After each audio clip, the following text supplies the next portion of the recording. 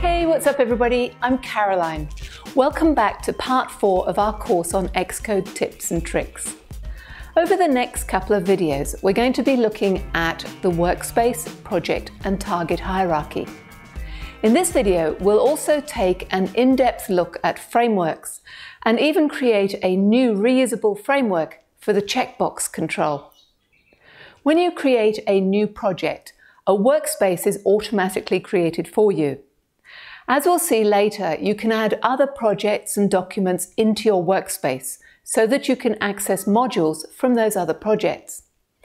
Adding a project to the workspace doesn't duplicate it. The workspace just holds a reference to where the project is on disk.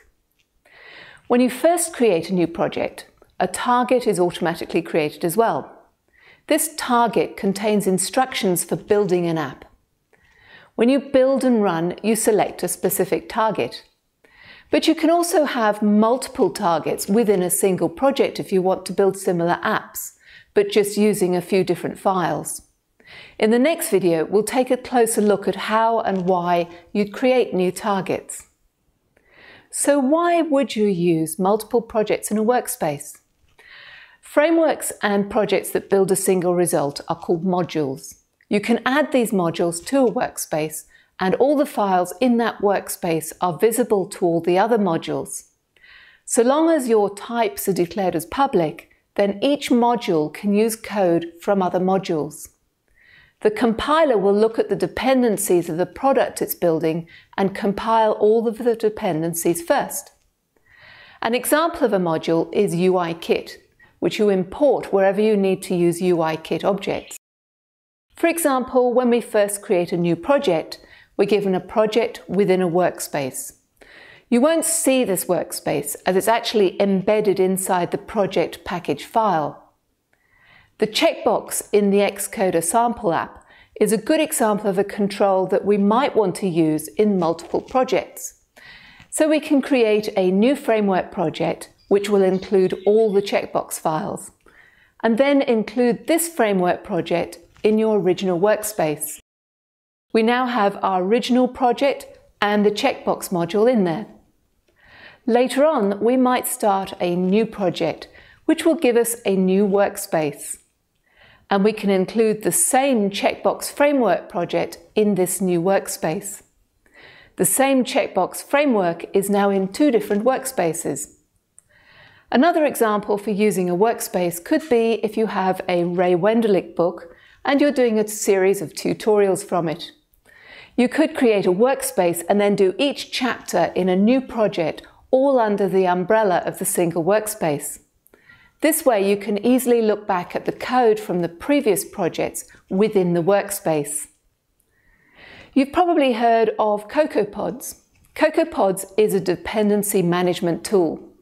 When you set up a CocoaPod to use with your project, CocoaPods will create a workspace for you and your project, and all the pods that your project depends upon will be inside that workspace. So now let's have a look at the file structure in Finder and create a useful and reusable framework module from the checkbox code we already have in the Xcode sampler project. Right-click the top-level Xcoder and choose Show in Finder. And right-click this Xcode proj file and choose Show Package Contents. And here you can see the project.xc workspace file is embedded within the project file, and that's the structure that was created for us. So now let's separate out the checkbox code into a new framework project. Back in Xcode, create a new project using the framework template. File, New Project, and choose CocoaTouch Framework. Give it the name Checkbox, and don't include unit tests. And we'll put it in the same folder on the desktop as the Xcoder project, but it could be anywhere on your disk.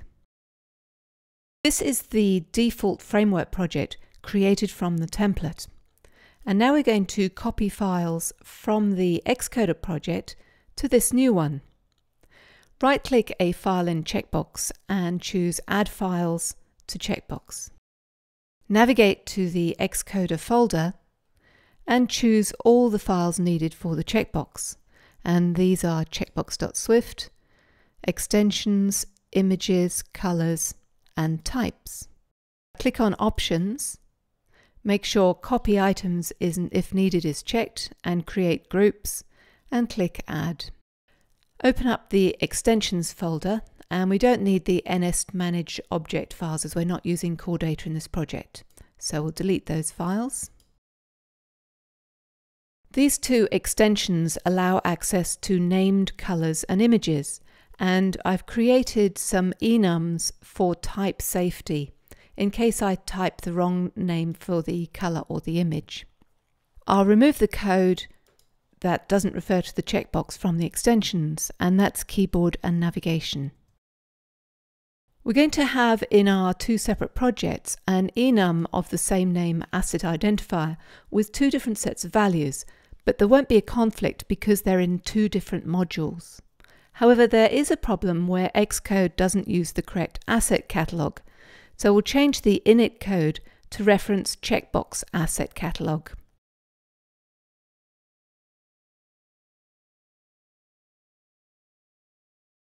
And I'll copy this code into the UI image extension. This will now always refer to the asset catalog within the checkbox module. In colors.assets, delete the colors we don't need. And in image assets, delete them all apart from the checkmark. And build to make sure we've copied everything over. This should build correctly, and we now have a checkbox.framework project built. At this point, before we load checkbox into Xcoder, it's a good idea to quit Xcode completely and restart it. Open up Xcoder again. And now I'm going to delete the checkbox files from this project. Before you do this in your own projects, make sure that you've taken a backup first, because sometimes you just need to start over. So delete checkbox.swift. And delete the checkbox colors from colors.assets, and the checkmark image from images. And we don't need the UI image extension anymore, so we can delete UI image.swift. In UI color.swift, we'll take out references to the checkbox colors. Should just have keyboard and navigation colors in there. And delete types.swift as we don't need that either. And now our Xcoder project is in a terrible state and won't compile. Right-click Xcoder at the top of the project navigator and choose Add Files to Xcoder. Find checkbox.xcodeproj and add that to the workspace. Option-click Checkbox to open up all the groups so that we can see all the files. I've added Checkbox as a sub-project in the Xcoder workspace, but I could equally well have created a top-level workspace and then added Xcoder and Checkbox to that workspace. To be able to access all the code in the assets within the Checkbox bundle, we need to add the Checkbox framework to the Xcoder target. So click on Xcoder at the top and choose the target and drag checkbox.framework to embedded binaries. This will make sure that the compiler links against this framework when it builds the Xcoder app. The compiler will also build Checkbox to make sure it compiles before building Xcoder. Our next task is to get the project to compile. We're referring to checkbox from Xcoder, so all those types within the checkbox module need to be made public. In checkbox.swift, make the protocol public and the class. The delegate properties used elsewhere, and so is checked. In types.swift, filters already public. Choose checkbox from the schemes up at the top. And now when we compile, we're making sure that checkbox compiles on its own. And you can see from the compile errors where things are referred to. So we need the initializer to be public, and touches began, and intrinsic content size. And the framework checkbox now compiles. Switch the scheme at the top to Xcoder, and this will still fail to compile. We've still got errors because in the Xcoder project we're not importing the checkbox framework into the relevant Swift files. Just like you import UIKit to be able to use the UIKit framework, we'll have to import checkbox. And the compile errors will tell you where you need to import.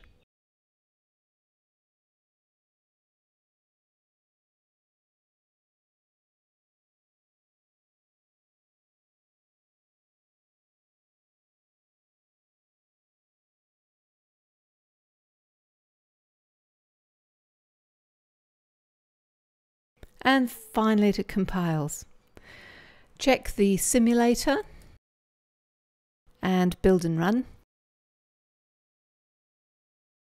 And we get another crash. It's telling us we have an unknown class in Interface Builder. We've used checkbox in main.storyboard. So go to main.storyboard and in Shortcuts View Controller, click on the checkbox, and in the Attributes Inspector, change the module to checkbox. Build and run. And now everything works fine. We've now built a completely separate standalone framework in its own folder on disk, and we can use this checkbox control in any other project we create. That's it for this video tutorial, but as always, we like to end with a challenge. My challenge to you is to create a new project and incorporate the checkbox framework into it. You'll put a checkbox view onto the main view. You'll see from this challenge that the checkbox framework is truly portable and you can use it in any of your other projects. If you get stuck or you're having problems, check out the challenge video solution for the answer. In the next video, we're going to look at schemes and targets, and we'll create a new target for a teaser version of Xcoder where only 5 shortcuts are allowed. I hope you enjoyed this video tutorial. Thanks for watching, and I'll see you next time.